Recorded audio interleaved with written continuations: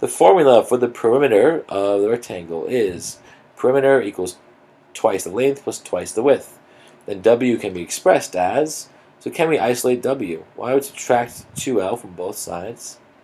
Get W all by itself. This cancels out. P minus 2L equals 2W.